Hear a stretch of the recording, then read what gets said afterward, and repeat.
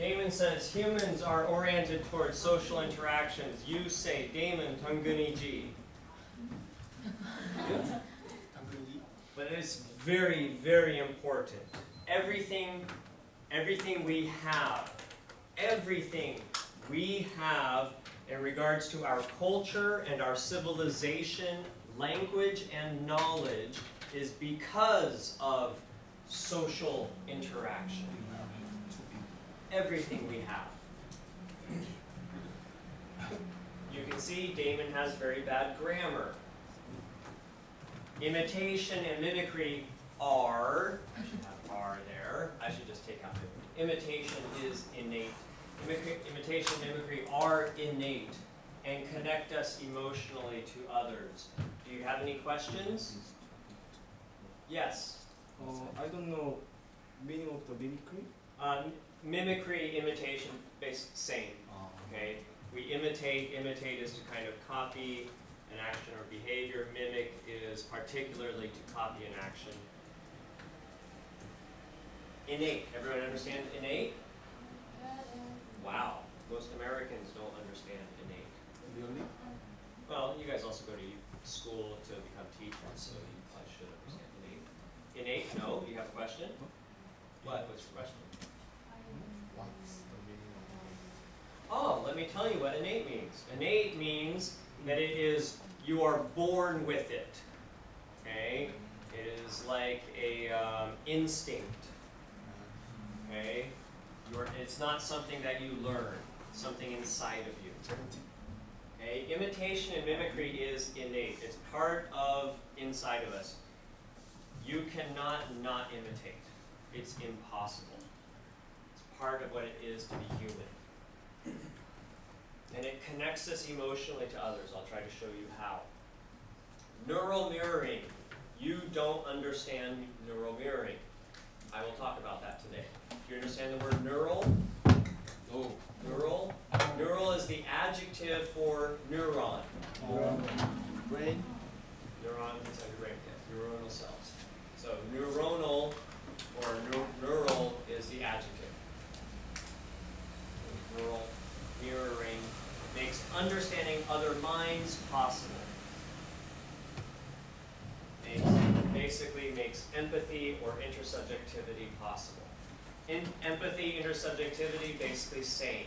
Okay? Empathy is the common word. Intersubjectivity is the specific technical word we use in psychology, developmental psychology, cognitive science, linguistics. Empathy, intersubjectivity, allows us to understand the emotions and intentions of others. I will try to help you understand. Intersubjectivity allows us to understand the emotions and intentions of others. And it's important that we understand the emotions and intentions of others. And although there will be much more for you to write, I wouldn't go back there. Coordination of attentional and unintentional behavior is the basis of culture and allows symbols to gain meaning. Attentional. Attentional. Where do I want your attention right now? Attentional. Where do I want your attention? You. On the word. Attentional. How do you know I want your attention here? Eyes. I am pointing. And also I'm using my eyes as well. Excellent. I am pointing. I'm using my eyes as well. I'm bringing your attention here. Intentional. Why? Why did I do that? Teach. Because it's important. I want you to look here. Why did I drink coffee? Thirsty. Maybe I'm thirsty. Maybe I need more energy. Intentional. Why do you do something? Okay? For example, I'm a baby. I'm a baby. Okay, so, well, I want a hug. That is my intention. My goal is to get a hug. How did I communicate that? Through a gesture. And my gesture brings attention to me and brings attention to my needs, to my intentions. Okay? Coordination of attentional and intentional behavior.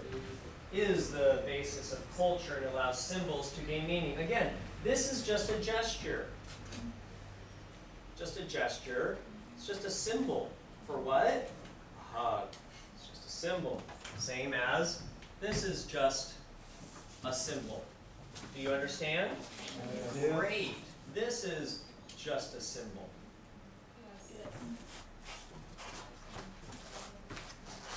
That is just a symbol. You can add other symbols to it.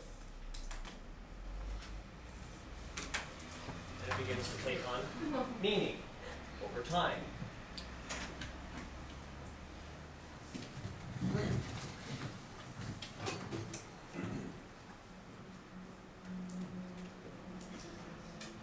Please smile. Okay? Please, it's okay. Don't hold back. Smile. In fact, if you're not smiling right now, maybe don't be an elementary school teacher. Oh. Because this is actually very fundamental to what it is to be human. And this is very much connected to what it means to help children learn. Is that when they smile at you, you smile back. We are sharing in an emotional bond, in an emotional connection.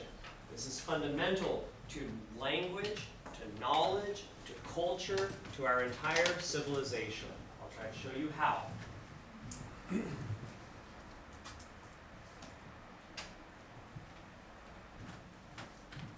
What we're looking at here is we are trying to understand how, when I write this word right here, you understand? Yes. How? How can you understand that just, if I just put some lines, right? I just put some lines. Maybe I'll put a curve as well.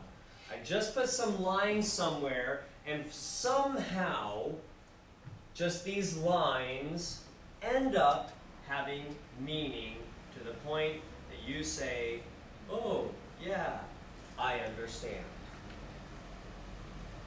And look, these lines right here are not even same as these lines right here.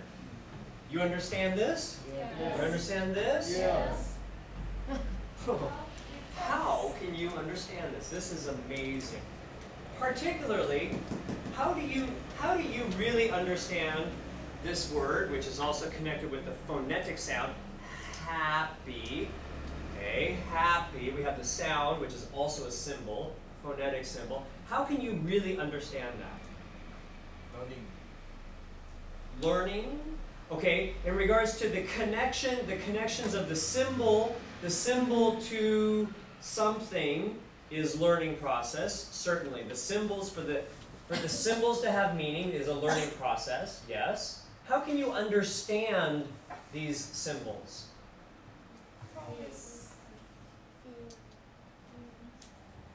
Experience, feelings. You have been happy. You cannot understand the word happy. You cannot understand the word happy if you have never been happy.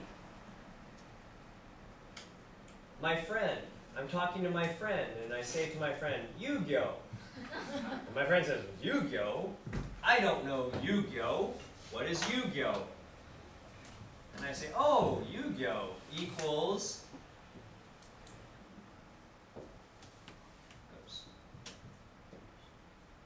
Confucianism. My friend says, oh, Confucianism. I understand. Does my friend understand Yu-Gi-Oh? No. He understands maybe one sentence, right, in the dictionary. Confucianism is an ancient, I don't know, like a moral system originating from South Korea, or originating from Korea. One sentence. Can you explain Yu-Gi-Oh with one sentence? No. Maybe he reads 2 paragraphs in the encyclopedia. Does my friend understand Yu-Gi-Oh? Yu-Gi-Oh equals Confucianism. Does my friend understand? No. It's a very shallow understanding, not deep. I understand Yu-Gi-Oh. Who understands Yu-Gi-Oh better, you or me? We. Why? We don't long time and You have learned this for a long time. You have experienced Yu-Gi-Oh for a very long period. your entire life has been spent within a culture that is very much influenced by Yugyo. So again, let's think about how symbols, just sound, symbolic sound or visual symbol, how this has meaning, how we're able to learn, and again, the learning process is just this connection of these symbols becoming associated with emotions, with feelings, with experiences. This is related to the basics of acquisition. Language is highly complex, amazingly complex, and diverse. In Africa, some languages, they speak like this. And they go, oh yeah, I understand. All right, very complex, very diverse, right? We might have symbols like this. We might have symbols like this. I don't know Chinese or Cyrillic or things like this, okay? And then this has meaning for people. Very complex, very diverse, and it changes over time. If I say charonam, you understand? Yeah. Charonam. We look in Korean dictionary 100 years ago, not in the Korean dictionary. Changes over time also. So something very difficult, very complex, very diverse, changes over time. Wow, so difficult. And yet all children, all humans, unless they have some kind of neurological disorder or something like that, are able to acquire language from a very young age throughout the entire world. This is amazing. How does it happen?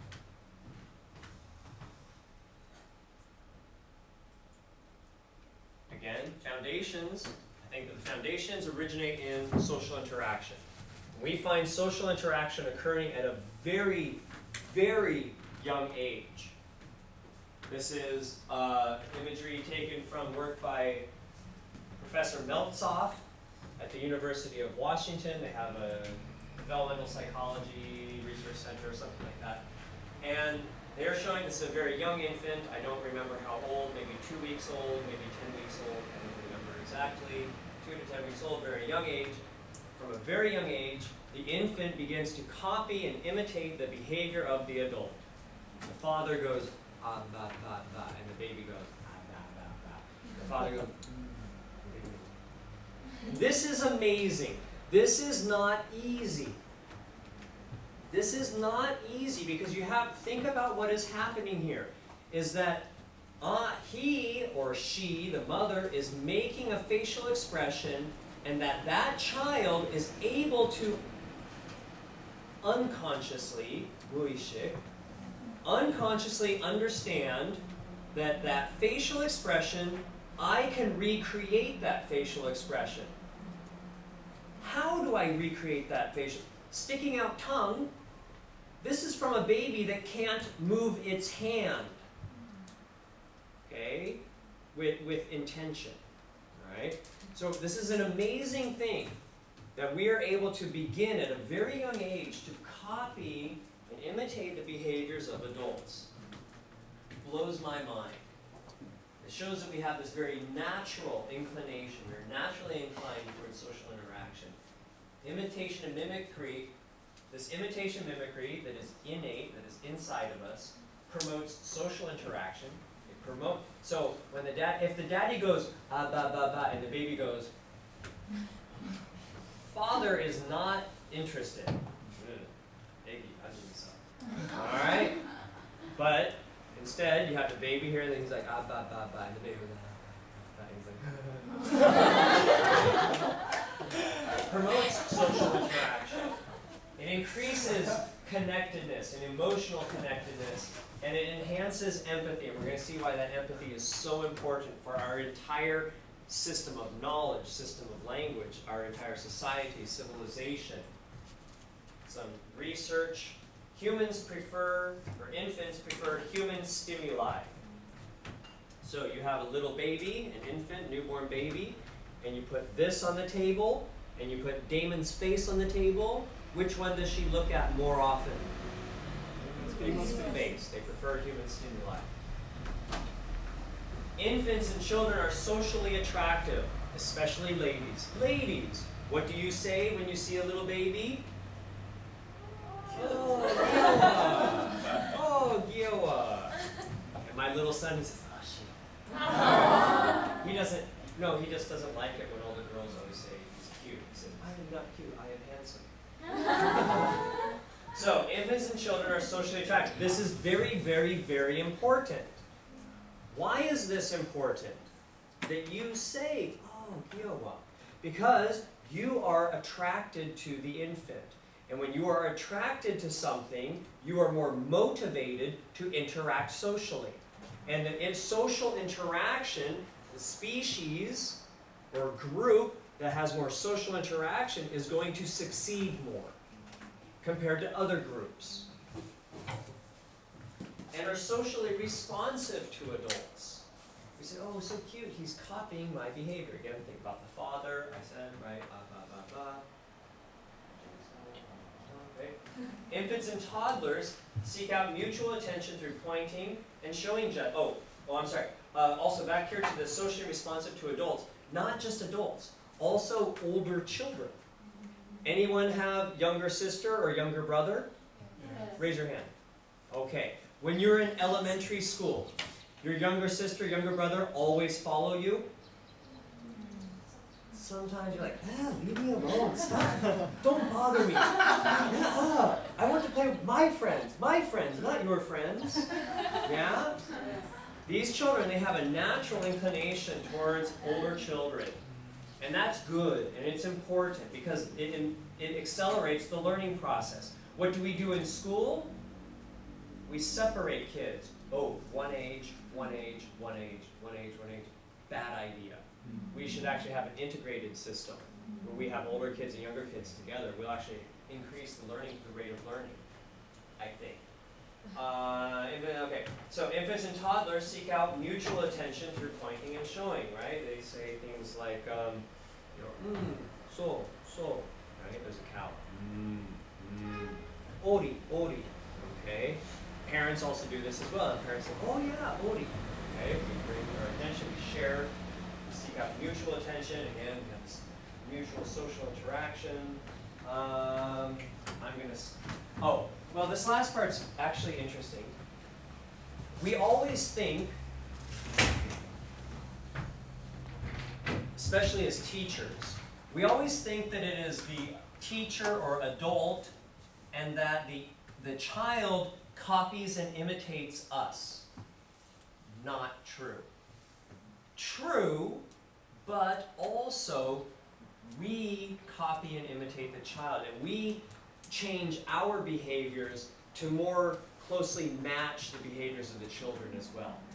Okay? Because usually I don't talk like this. Oh, do you want some water? I don't talk like that. Well, when I talk to a baby, I talk like that. Why? I don't know. It has to do with that it is not just one direction, it's two directions. And there's actually research by Nadal to prove that, between the interactions between children. So again, remember that when you're a teacher.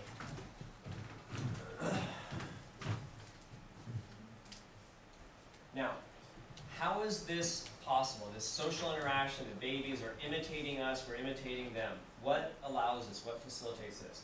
And it's called mirror neurons. And just, again, you guys probably want to be taking lots of notes. Be my advice. Now, this is very recent research. This is within the last 5 years. Done some reading of the work of Mark Iacoboni. He's a research professor at the University of Southern California at their Cognitive Science Research Institute, blah, blah, blah. I don't remember what it is exactly. And what they do, this particular discovery of the mirror neurons, I think, came from originally Parma, Italy, at this primate monkey research institute. And what they do is they have the monkeys sitting there in a chair. They tie down one arm, and they have the monkey reach and pick up a peanut and eat the peanut. Okay? Reach, pick up peanut, eat the peanut. Okay? So the monkey is seeing the peanut. This is our visual cortex right here. The monkey is reaching The action of reaching, that is part of our, let's call it our primary motor cortex and our premotor cortex. Motor, M-O-T-O-R. Think about a motor in a car or an engine. It's what makes us move. When I move, this is all motor cortex. Okay? My motor cortex going crazy. Yours? All right. A little bit. We'll see how. Okay. So, this is called executed reaching. I'm reaching. Pick up peanut, put peanut in my mouth, eat peanut. Okay? But we're just specifically at the period of the reaching. Okay? You will see that here we have our visual cortex is active. We are looking at the peanut. We have our motor cortex, premotor cortex active. Here, this is our somatosensory cortex, which is feelings and the coordination of seeing and reaching, Not important today, okay? Not important. So we're looking here and here. Okay. Then what we do is we take the monkey and we put down both of the arms. We strap down both the arms, can't move. Take a strap, put it across the head of the monkey. Monkey can't move head, just like this, okay? Now, don't move. Don't move. There you go, thank you. Okay, now we have somebody else, another monkey or another person, in front of the monkey, reach and eat a peanut. Notice right here, we get activity in the motor cortex. The monkey is not moving at all. But when she reaches and eats a peanut, it's part of the area of my motor cortex. When I observe it, when I watch, her reaching is active. Of course, I'm seeing it, and we also get this activity enough. What's happening? Think about what's happening. It's connected back to when I said smile. What's happening? Come on, you guys. Last class, got it. Let's go. Quickly. Easy. Simple. What? You need some? Okay. Imagine we recreate. We copy other people's actions inside of our brain all the time, subconsciously. When you were with a friend, maybe your friend is like standing like this, you will naturally kind of stand a little straighter. If your friend smiles, in your brain, you recreate the smile inside your brain as well. Your friend reaches, you actually reach inside your brain. You recreate it through your body. You recreate the actions of others. And you'll see why this is very, very important. Okay? You will see why this is very important. These are called mirror neurons. Okay? These mirror neurons, that when somebody does an action, we recreate the action inside of our body. Again, when I smile, why do you smile? Because you're actually recreating the smile inside of your mind, and smiles happen to be something that we don't repress easily. Yawning is another one. Other people are like, maybe some of you right now, okay? Can you think of some examples of a mirrored response? I want you together think of some examples.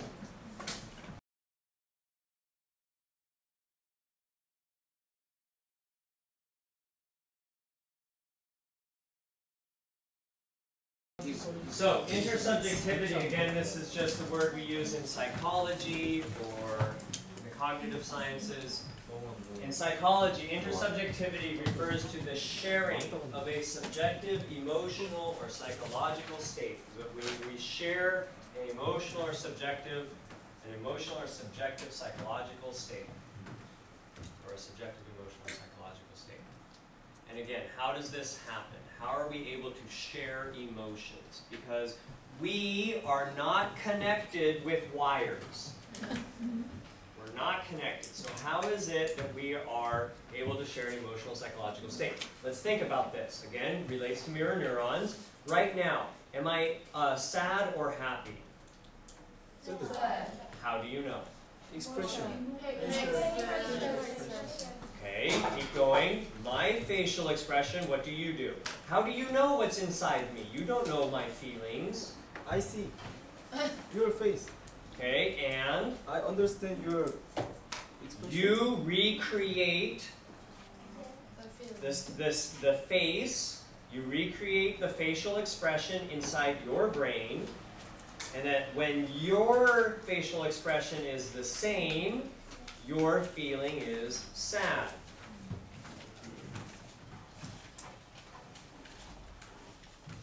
Mirror neurons and emotions. Empathy, or intersubjectivity, depends upon interaction between mirror neurons and the limbic system, which is a system related to emotional and hormonal response. The limbic system is right here in the middle, where the midbrain and the cerebrum meet, the neocortex, sorry, midbrain and the neocortex meet in the middle. Not on the outside, but actually in the middle. This is where we have our pituitary gland. Does anyone know the pituitary gland?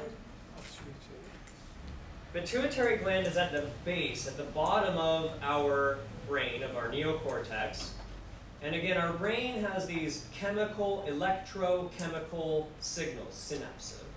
Okay? But these electrochemical synapses also get communicated to the pituitary gland, which releases hormones into our blood. So for example, if I go like this to another person, that person very quickly, immediately, that person is seeing me go like this. That person's brain then communicates to the pituitary gland, releases adrenaline into the bloodstream very quickly. We get a buildup of sugars within our muscles, and we get fight or flight. Flight or running is the two normal responses, the two most common responses that we get to that situation. So notice that again, what happens is that our limbic system, our emotional system, our hormones are connected to our brain, and then this also affects our behavior. So when I smile, you smile inside your brain. It connects to the limbic system. The mirror neurons are connected with the limbic system, which is connected to the good endorphins, the good endorphins that are flowing through our system. So when I smile, you recreate the smile, you get good endorphins in your system, and you say, oh, Damon is happy, because now you can understand my feeling through your own body. We are not connected by wire. These mirror neurons are these are kind of important things. Okay? It's the ability to share an emotional state. The ability to share an emotional, psychological state. Foundation for knowledge, language. This is empathy. Intersubjectivity, empathy. Latin for in, feeling or emotion. Empathy is the ability to recognize and share emotions that are experienced by another person. Recognize and share emotions. And I know you're like, oh, Damon, oh, Damon. I want you to have an emotional response when you see this child who is eating crumbs of bread off of a dirty floor. I want you to have an emotional response when you see children who are crying over the loss of a loved one, because this is human. If you do not have an emotional response, again, don't be an elementary school teacher, okay? Because you're not going to be a good elementary school teacher if you don't have an emotional response to this. And again, this is a very simple emotional response, right? I smile, you smile. I'm sad, you create it inside your head, you get the emotional. This is a bond, okay? And from a very simple bond, you can get amazing things. From a very simple singular bond, you can get amazing things. I'm going to use a metaphor or analogy. Do you guys understand metaphor, analogy? Okay, I'm going to use a metaphor or analogy here of DNA. And DNA is just the simple bonding of basically we have 4 different compounds: andosine, guanine, cytosine, thymine. Alright, and I don't remember, I think it's guanine, cytosine, and andosine and thymine bond together. So only 2 ways they bond. Only 2 ways, 0 and 1. It's a binary system, kind of like computers, but not computers. Okay? But anyways, we have a binary system. And with your DNA bonding together in 2 ways, in different patterns, bless you, in different orders, we get our genetic code. From our genetic code, we get Damon. Or we get other amazing things like you, or like penguins, or like Sangchu. Alright? We get amazing things from these simple bonds. Sangchu, penguins, Damon. It's just bonding of these 4 elements in 2 ways. 4 elements in 2 ways.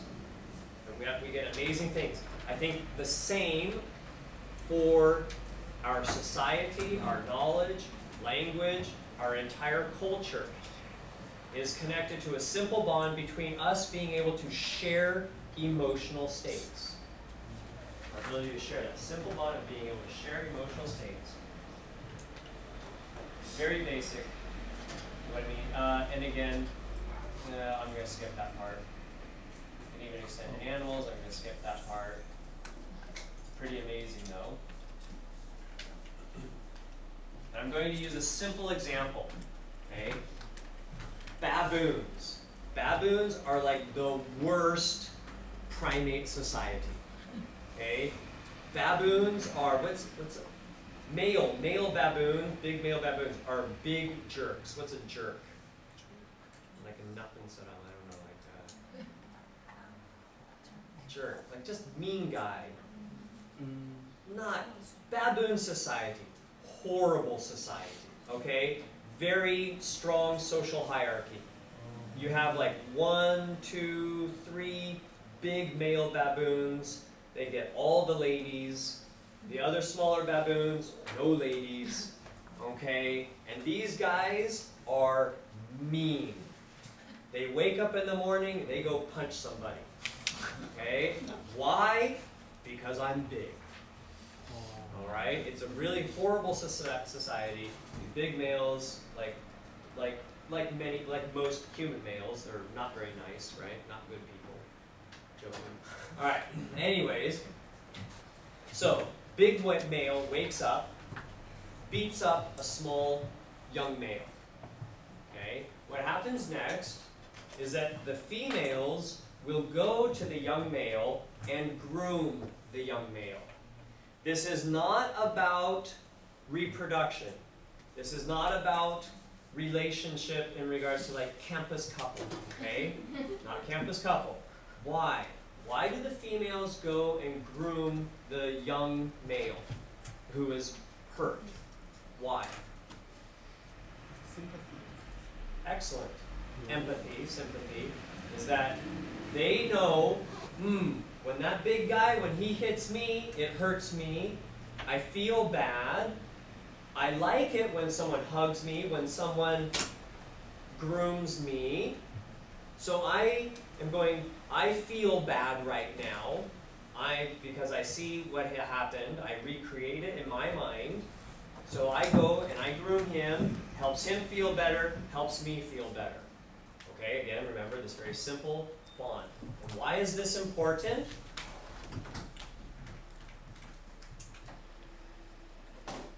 Because, I mean, again, remember, these young males, they're not gonna be important people in the society, but at the same time, is that it still makes them feel part of the group. And when we feel like we're part of the group, or we're part of the team, we're more likely to work together and interact socially. And cheetahs eat baboons. If you have a cheetah and a baboon, always bet on the cheetah. Cheetah's going to win. But if you have a cheetah and many baboons that are socially connected together, they can beat the cheetah and help the group survive and help the group grow. Okay? So again, let's think about how we have these very simple emotional bonds allows us to grow and achieve great, amazing, wonderful things. So, why is intersubjectivity so important? Okay, if you need to use the back of your paper, you can use the back of your paper. Intersubjectivity has multiple effects and inclines us toward imitative behaviors. Okay, the father, the baby, ba ba ba ba. Okay, we get imitative behaviors. It facilitates mutual attention.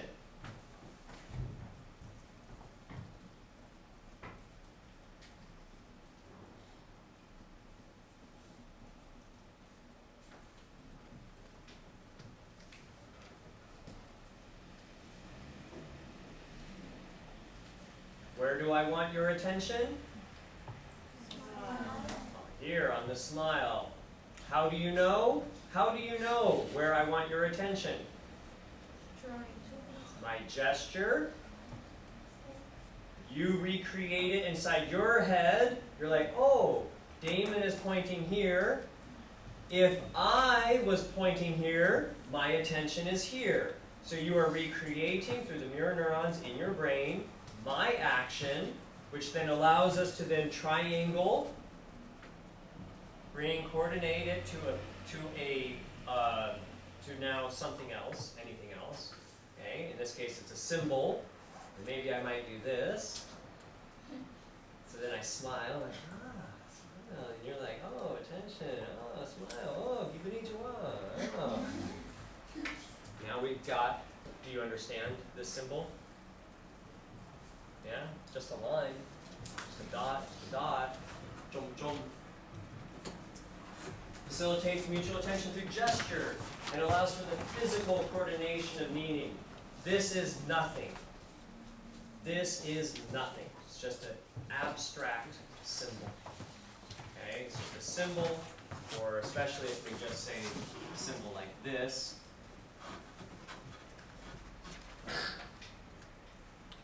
Okay. I mean, this doesn't even look like an eye. This doesn't look like a mouth. Does this look like, if I draw it like this, does that look like mouth? No, it doesn't even look like a mouth, really. Okay, I mean, does...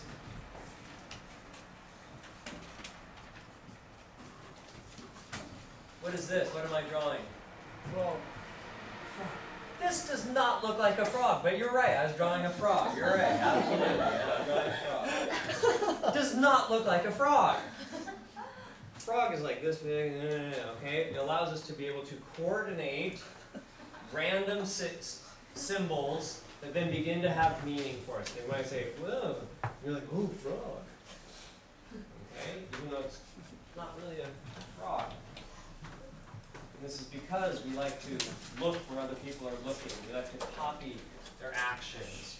We recreate people's actions. Imitation and mutual attention along with gesture allow for the coordination of meaningful symbols. Happy. Confident. Which person is confident? Right.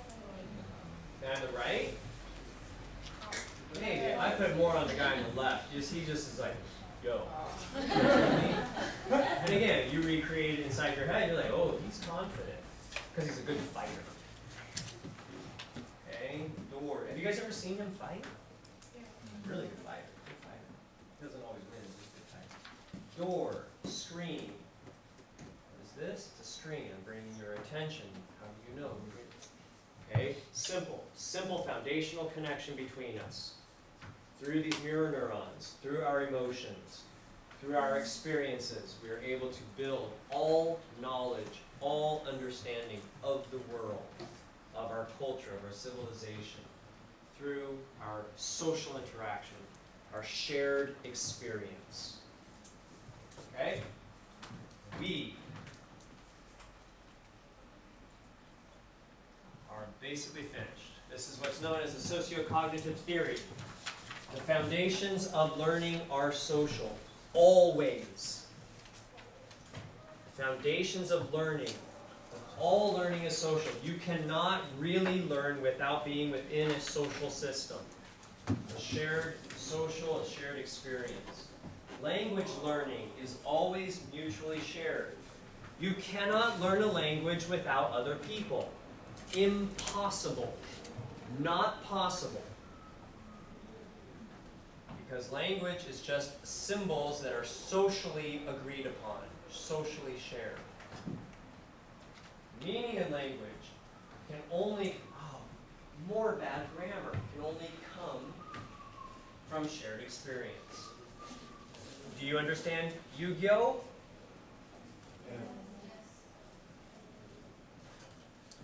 Learning is an emotionally involved process. You cannot separate. People like to think, they think, oh, learning is objective. Learning does not involve emotions. Not true. Impossible. You cannot control your ability to turn off emotions. Right now you have emotions. You cannot say, oh, I'm not going to be emotional today. Impossible. Your pituitary gland all the time is putting hormones into your bloodstream. And the hormones that go into your bloodstream go back up into your brain. Learning, especially language learning, always extends beyond the individual. Learning is never just inside yourself. For us to be able to learn knowledge, we need other people. Because knowledge is just symbols. Socially agreed upon symbols, or ideas, or concepts, or schema that we share together. You cannot learn without other people. It's impossible. Or you cannot learn knowledge. You cannot learn knowledge, you cannot learn language without other people. Remember that when you become a teacher. Please.